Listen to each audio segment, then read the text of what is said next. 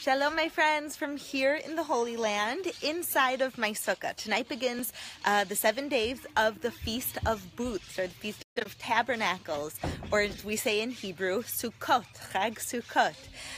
This is all about recognizing, first of all, remembering when the Jews left Egypt and were wandering in the desert, but it's also for us today to remember that God is with us always, on top of us, under us, all around us. It's called the Sukkot Shalom, the Sukkah of peace. And we have to remember that our house throughout the year is also a house of peace. And everywhere we go, we're surrounded by God's glory of peace. Now, why do we go outside specifically with, you see the palm branches on top of me and the temporary walls around me? Why do we go outside for 7 days? That we eat here, some people even sleep in their sukkah, but we do everything outside, and we sing and we rejoice and we study. Our whole life for 7 days is inside this sukkah, inside this booth, as you might call it.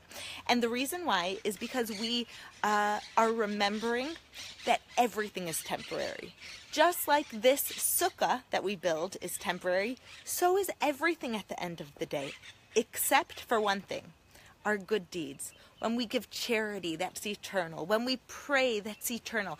Everything we do inside the sukkah is eternal. But even in this temporary space, God is with us. We go out to our sukkah, which is our temporary space, and we see God is with us.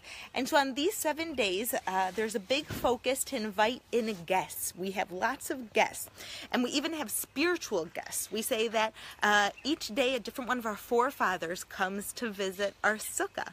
And so you could see here, I'm going to show you my sukkah that's set up and ready.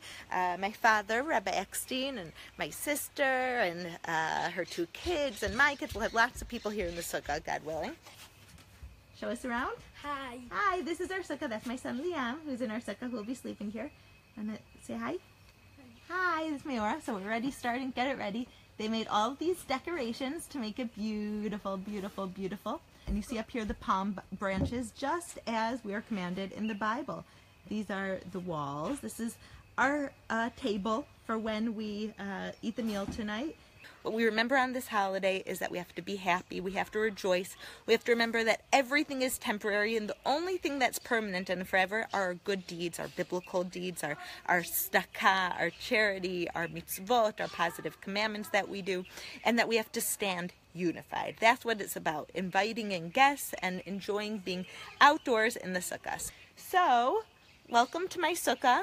I pray that it will be a sukkah of peace, a sukkah of brotherhood, that will have lots of guests. And for the next 7 days, just focus on rejoicing, focus on brotherhood, focus on the temporary nature of this world and the permanent nature of our positive commandments. And go out, enjoy nature, enjoy God, enjoy each other, and God bless you. I will see you soon on this Sukkot holiday. Chag Sukkot Sameach. Happy Sukkot.